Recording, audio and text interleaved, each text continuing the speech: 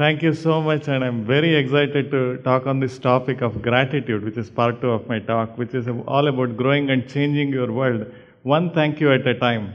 I get excited, I'm an engineer, right? So I get excited about non-quantifiable things that are important: love, compassion, gratitude, likability, all those things, and I try to put some frameworks around it. But gratitude was not a topic I was going to think about any longer because I was very busy with generosity. And then as I started speaking at groups, I spoke to close to 1,000 people. But on the stage, everything was good. But when I got off the stage, the conversations would start relating to generosity, but quickly veer towards gratitude. And I realized that it's the twin sister of generosity. It's on the other side of the same coin. Generosity is on one face, gratitude is on the other face. But why I dug deeper into this topic was because of a series of disturbing conversations about generosity that actually related to gratitude. And this is the way it worked. I had about 120 conversations on the topic of generosity, one-on-one, on the phone, via email, and it would always lead to one pattern. The pattern was the disturbing pattern. Like if I take a sample of 10 people, 2 of them would say, you know what, this is great. A lot of people in my life, I miss them in my past. In fact, some of them I have taken for granted. I have not done anything for them. Luckily, they are still alive. I'm going to do something back for them. And that was great. The 8 out of 10 people would come and tell me, Raj, this generosity thing and all, I didn't want to tell you anything on when you were speaking on the stage, but really, a lot of people have taken me for granted. I just help them, and they just take me for granted as if I didn't matter. So if you think about it, the math does not add up, right? Like 2 out of 10 people said they took others for granted. 8 out of 10 people said others took them for granted, which means simple mathematics will say 6 out of 10 are walking around in their life taking people for granted, completely oblivious to the fact that they are taking people for granted, right? That's when I realized, why is this happening? And the rest of the talk will be about why is this happening and how we can make a difference, one thank you at a time, right? First, let's go through the general definition. The definition is readiness to show appreciation and return kindness. The fact is, every single person, bar none, knows this. The problem, very few people use this in a powerful fashion. What is that? What have we got? We can always reimagine our worldviews about gratitude. And I will start off with a story that my friend Sally Hogshead shared. I think many of you know Sally Hogshead. She wrote, her latest book is called Fascinate, and it's a super fascinating book, by the way. So Sally shared this story with me. It was a gift that her dad, Dr. Howard Hogshead, had received. Here is the backstory. So one of Dr. Hogshead's patients, as you can guess by now, 30 years ago had fallen from a tree and was paralyzed waist down. And people said there is no way he will walk ever in his life, right? So and then Dr. Hogshead, being an orthopedic surgeon, operated on him, fixed his back, and he is very happy, living a full life, walking, of course, and running, walking, skiing, everything. And then every single year, on the day of the operation, he sends a gift to Dr. Hogshead, and with a beautifully written thank you note. And in this case, it was a box of pecans, which it says, "This is the 30th year, thanks." Now, he could have just, and it makes Dr. Hogshead's day, right? It'll just bring tears in his eyes. It's so much that Sally, who is Hogshead's daughter, she gets tears in her eyes whenever she sees such a packet. Now, what is the lesson in this? Like, he could have just given a big gift on the day of the operation and said, "Now, Dr. Hogshead, our account is settled. You are a doctor, you did your job. I am a patient, I paid for you, it's done." But the lesson, that big lesson to learn here, is that life-changing gifts deserve a lifetime of gratitude. It's an important lesson to remember that some people in your life will come in and they are blessings in your life. And then they change your life, the trajectory of your life so much that you can't settle their accounts ever until you are alive. You are grateful to them. That's the biggest lesson from this story. Now, the 3Gs, I am always, because now there is 4G in the telecom world, but I always have a 3G advantage. Like it starts with generosity, and then if you are very generous, it results in gratitude on the recipient of that generosity. When the person is grateful, it increases goodness, which means they first of all, they start feeling good about themselves, and then they start feeling good about the fact that there are generous people around them. And then they start becoming generous, leading to a cycle of goodness and leading to a cycle of peace, harmony, everything. Now, one of my friend, when I was just having a casual conversation, he told me that sometimes he thinks about this concept that, he thinks about all the people he has helped from the time he was in high school, and then all those people who have forgotten that he helped them. And the name that he came up with it is called the Forgotten List. And he said, now it's a book, it's not a list. It's like a notebook full of people that he has forgotten. And then I'm sure if I want to make a list, I will have one. If you want to make a list, you will have one. All of us can make a beautiful list. I don't know what we will do with it. We can't frame it and keep it in our homes. But it's not a happy thing. The more you focus on the forgotten list, the more you will focus away from those people that are indeed grateful and a blessing in your life. But the real forgotten list is this: the list of people that have touched your heart, that have touched your life, and you have forgotten to do something about it. That is the real list that we have to do something with, and we'll get there. Now, behind every successful person is what? I know there is a woman, but apart from that, I didn't say behind every successful man. I said behind every successful person, there is a lot of help. Always. Nobody reached here on their own. From lots of people, and you are no longer an exception. You are definitely not an exception. So, if that is the case, why is it that we don't take enough time to thank people that do so much for our life? And there are two reasons. One of the reasons is we are in a 24/7 always connected world, right? So, because there is always something to consume. When you have so much to consume, you feel like reacting. Somebody updates their profile photo on Facebook, say like. I think when you like them, we say, okay, I am engaging with them. So there is work done. And then you like a lot of people, you are engaging with a lot of people, right? So when you do this a lot, when you are a big victim of information overload, what is missing is volition. Volition is the capacity to act with free will. And how is it related to gratitude?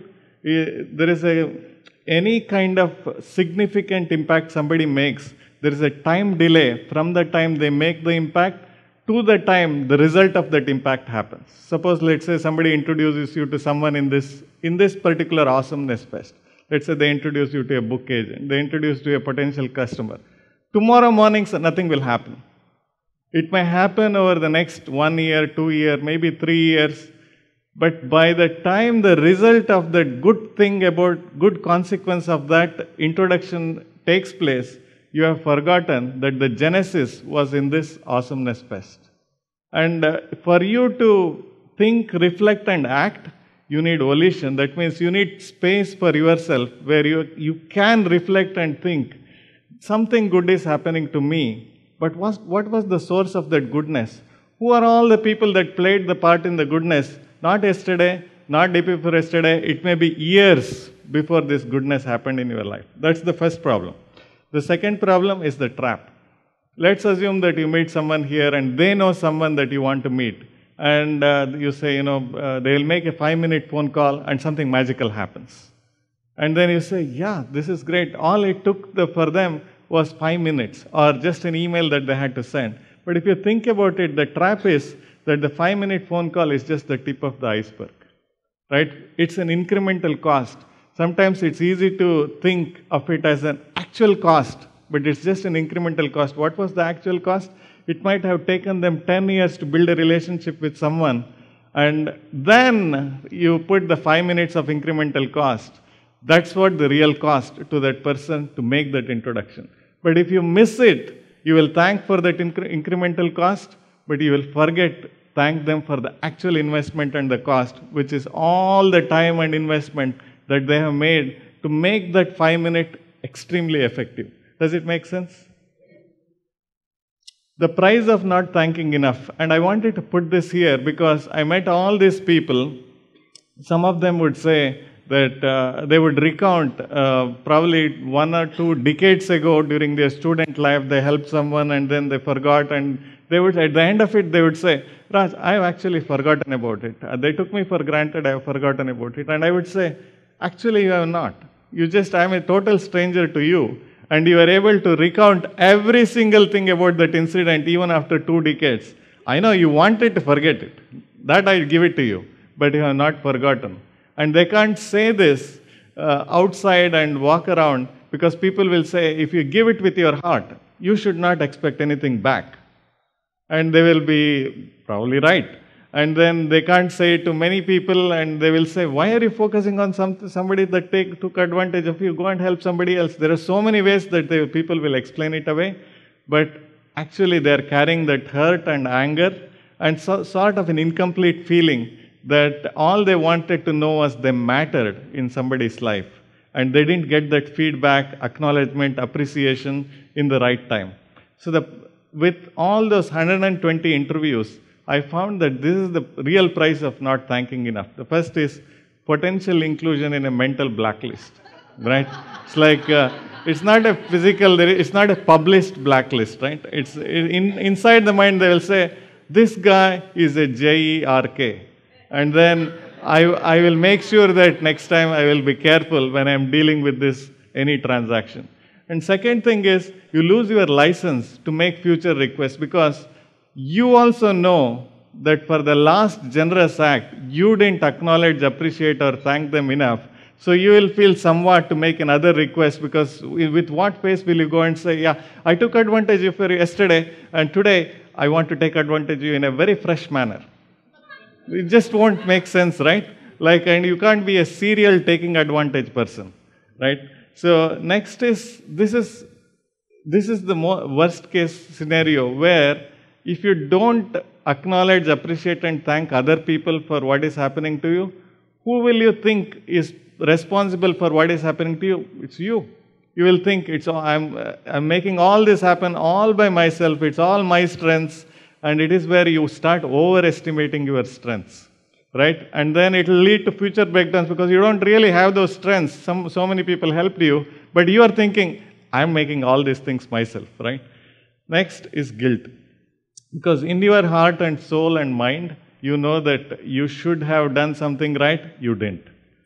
And if it is happening in a group setting, especially in businesses and teams and everything, if somebody is helping somebody else and then that person is taking advantage of the person who is helping them, everybody else around them will know how to deal with you next time because they know that you are the JERK person, right?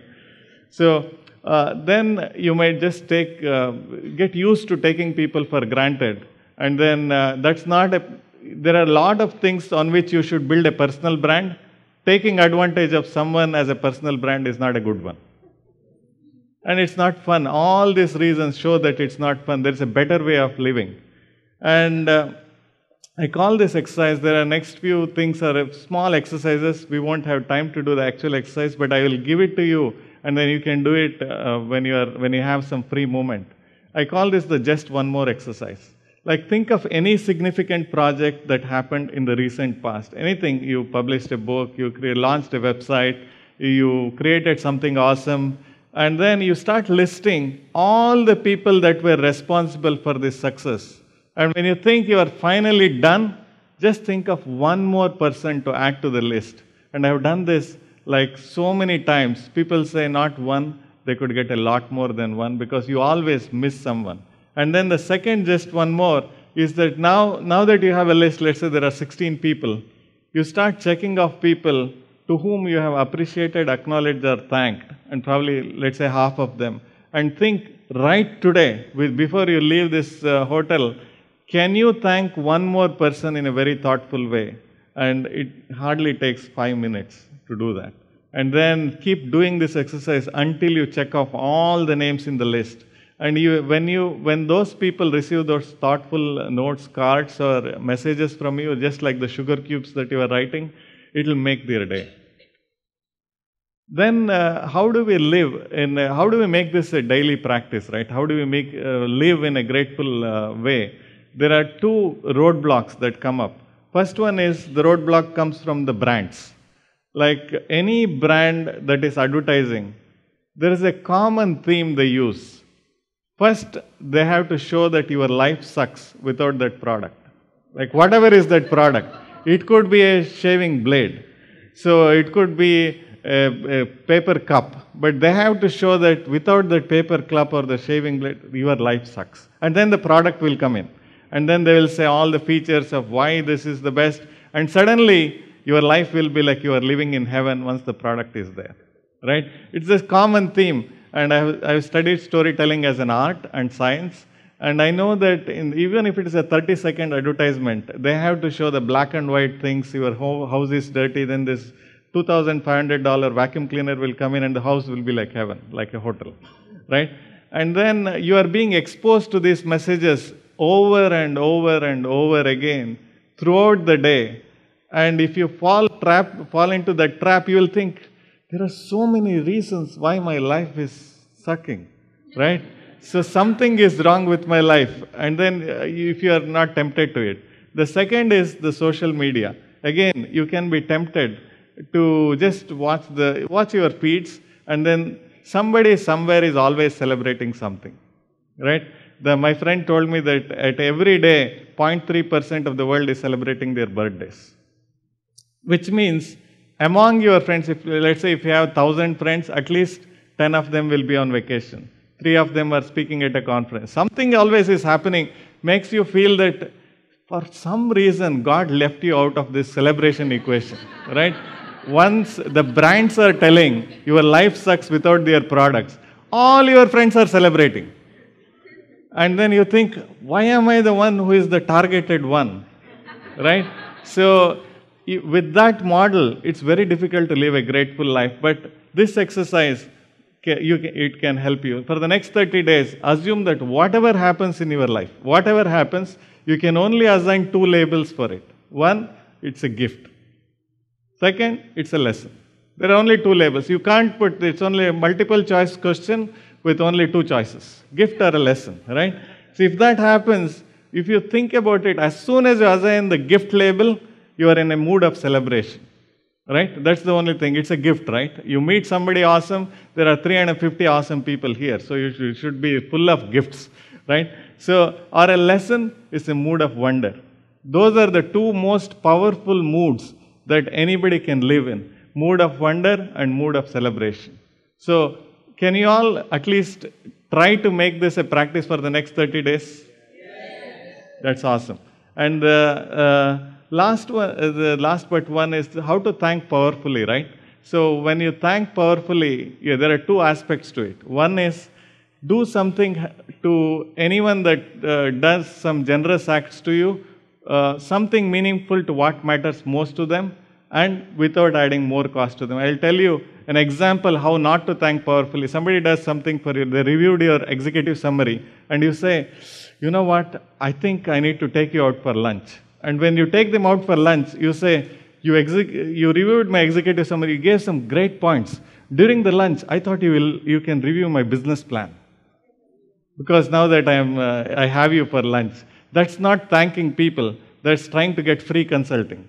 So there's a big difference between thanking and free consulting. Like thanking powerfully, you have to give back without adding cost to them. Last exercise is called the Grateful Project. The Grateful Project is making 4 lists, and I'll go over them quickly. The first list is about them. Let's assume, just for a sake of 10 seconds, assume that yesterday was the last day. Now I am lying because all of you are alive and kicking. So it's just an assumption that yesterday was the last day. And you listed all the people that did something really good to you and touched your life. That's the first list. Second list is called the bonus list. The God gave you one more day, and let's assume that it's not true. Let's assume that today was the last day, and you just want to add an incremental list of all the people that touched you just today. That's the 2 lists. And the third list is about you. let's say everybody around you, everybody that you have touched, they were making a list, and this is the list of people that will put you in that grateful list today. But the most powerful list is the tomorrow list. In the tomorrow list, let's assume that this is happening tomorrow, and everybody that you are touching tomorrow is making an incremental list of people, that touch them on tomorrow, and will they add you in that list or not, is the fourth list. And if you can think of that list, you will immediately revisit your priorities for tomorrow. Tomorrow will be very different because you will start thinking, how can you contribute in such a powerful way that they will start missing you in the past, which I covered yesterday. Last keyword to remember is the ROTI, which is return on thank you. Return on thank you is not something that you will get. It is something that you will become and live a grateful life in a more powerful, peaceful, and harmonious way. Thank you so much.